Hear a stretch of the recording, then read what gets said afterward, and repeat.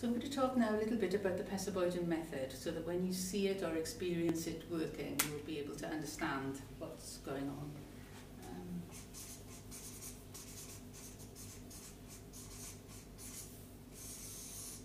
One of the key things about Pesso Boyden that is different from traditional therapeutic methods is that it's not so interested in getting things out of the client. It's not so interested in your old memories, your old feelings. It doesn't stay with difficult, painful things, because it works on the theory that we don't want to reinforce the brain patterns around that.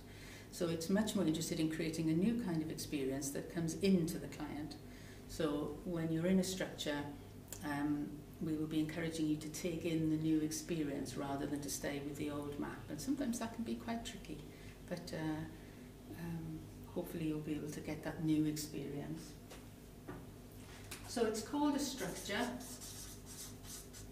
but it's just a client session really. It does have a structure which needn't worry you, but we follow a pattern through the sessions.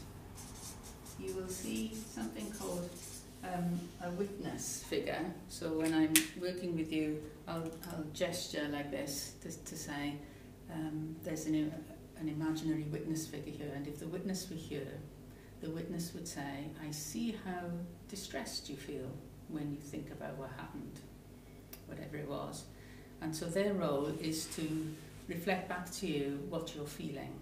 And if it's not quite right, I want you to correct me, correct the witness figure, okay? So it's important that your feelings are reflected back to you accurately. That's the witness figure. We will also hear voices. These are past messages that you will have learned when you were younger and that were helpful at one point. We all have these. We needed to learn certain rules to fit into the family or school or whatever it was.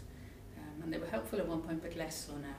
So we will identify voices so that you can be aware of them and have a different experience of them. We will use placeholders.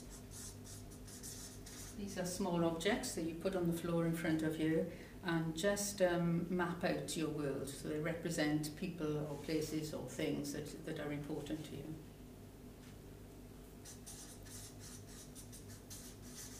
There are role players. Role players are other people in the group who will take the role of an imaginary or an ideal figure. If you're asked to be a role figure, the good news is that there's no improvisation, okay? So I will agree with the client what they want you to say or to do. I'll relay that to you, and all you need to do is to follow those instructions. So it's quite important that you don't improvise when you're being a role figure. There's quite a body focus in Pesso Boyden. So I will ask you often what it is that is going on in your body and what your body needs to really get in touch with that. We will start to do reversals and antidote. What has happened to you in the past that was unhelpful? So you had a father who didn't pay enough attention to you. We might have an ideal father who pays you as much attention as you would like. So that would be an example of a reversal. So it's antidotes the painful things that happened and starts to form a new memory.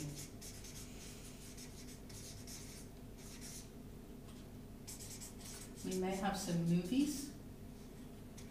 Movies are stories that we provide a different story for somebody else in your life that you are concerned with for some reason. And we do that with objects in a very kind of symbolic way. And the other thing I would like to say is that I'll ask you to respect the ritual space.